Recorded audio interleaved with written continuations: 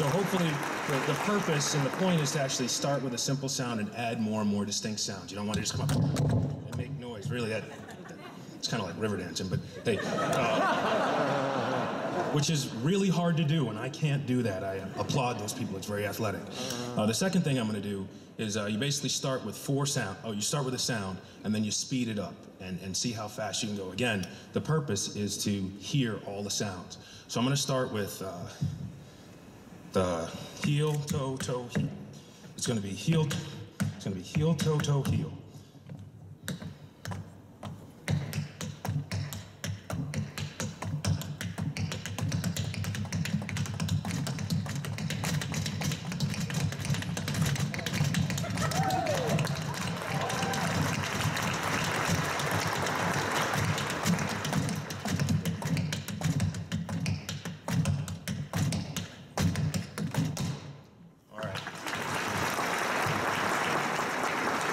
Now, the style of dance that I do is actually called hoofing.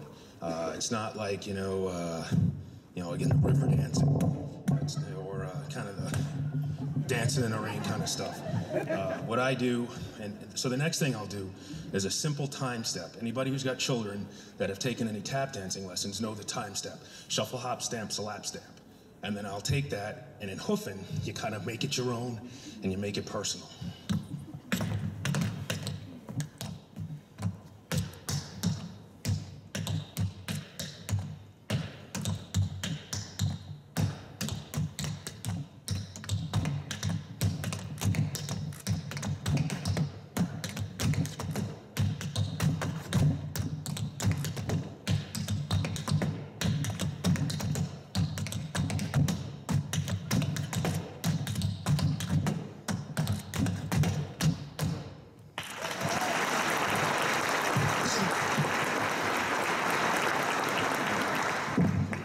Now, the last thing I'm going to do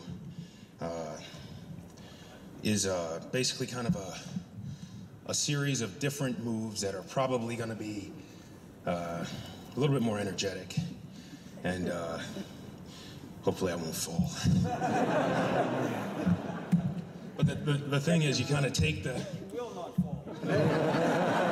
Roger that.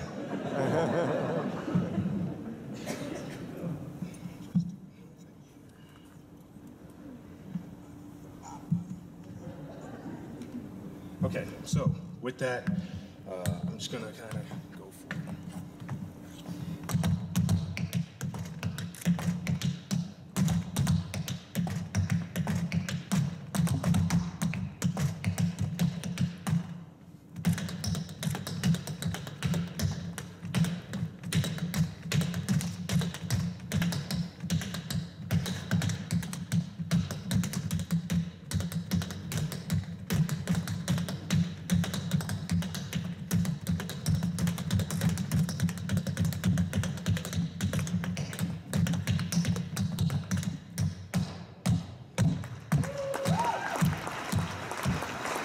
And then the last thing is you kind of just take a rhythm and go. So, ba buddy badu, ba buddy badu, ba buddy badu, ba.